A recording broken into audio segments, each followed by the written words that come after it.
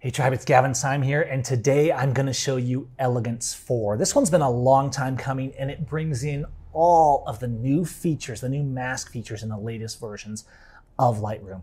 We've taken the Elegance brushes, or the local adjustment presets that have made up Elegance for so long, and first of all, revamped those, made them better, more refined. But what we've really done to take it to the next level and make this an essential kit to really dominate your masks in Lightroom is the new Elegance 4 speed masks. The speed masks are going to blow you away because these here combine then with all the tools in the mask panel. So I can come to an image like this and say, hey, it looks good. I've applied my preset, but it needs a gray sky. I can go to Elegance 4 speed masks and just go straight down. Just scroll over like I would any other develop preset and say, no, let's do the sky blue combo, and boom, it instantly applies all of those masks.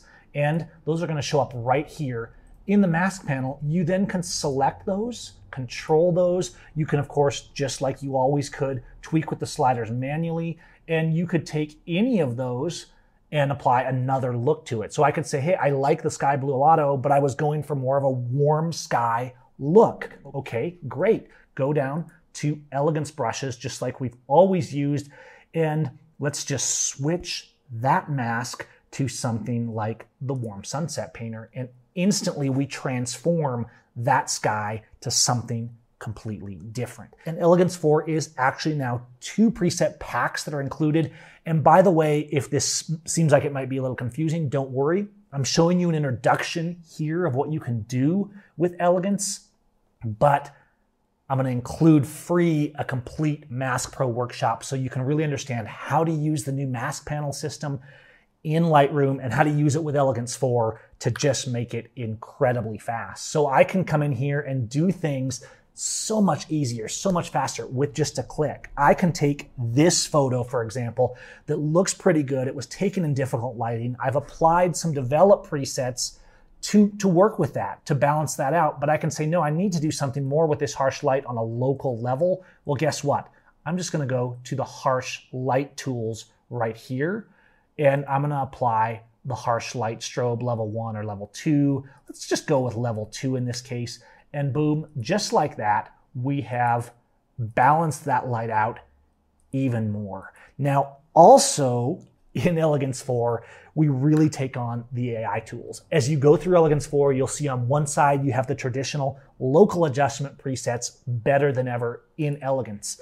But then you're gonna come in combining those with the Elegance 4 speed masks, and the speed masks just letting you quickly apply the masks, stack the masks, and then come over if you want to, if you need to, and edit those. And you're also going to see great integration with the new AI tools. So I can go here, for example, and say, no, let's apply the Portrait Beauty Combo AI. And you can see that as a combo, up here, we've applied 3 different masks, but not a lot has changed. Why? Well, because this is the AI. We just click these, and you can see the exclamation mark, and it says we need to update.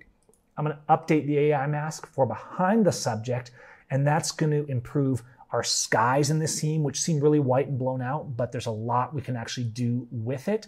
And then I'm going to go here, and I'm going to apply the subject AI, and that's going to improve our subject. We can control skin softening, all of that kind of stuff. As soon as these masks are applied, I can then apply any tool that I want, and I can say, no, I don't need to increase the exposure. I'm going to play with my sliders a little bit, but you can see the default works pretty good. Our model looks great. All we really need to do is something with that sky. So I'm going to select my behind subject, and instead of just the default settings here, I'm just going to go to the Elegance adjustment, and let's do something like a blue sky painter to really bring something back into that sky. Or we could do any other variable that we wanted to, like the bland sky fixer, and then combine that with a little bit of exposure reduction to really bring it back. I could apply the blue sky combo to this, and it's going to apply extra masks on top of this to make it even more intense. And you can see we went from here to here in just a couple of clicks. Speed masks, they come over and you can use those even outside of Lightroom Classic. It means you can load the Elegance 4 speed masks in Lightroom Web and apply them there. And that means they're going to sync to Lightroom Mobile and you're gonna have total control over your masking so you don't have to manually build all those masks in Lightroom Mobile. Yes, you can come into Lightroom Mobile, load up a photo, and on your phone or tablet, you can actually apply these advanced masking techniques, and it's gonna make masking so much easier on the mobile because you're gonna just be able to come in and you can see here that as you load up a mask, you apply a speed mask preset from Elegance 4, it's gonna load all the masks for you, and then if you wanna tweak around and adjust them, you can.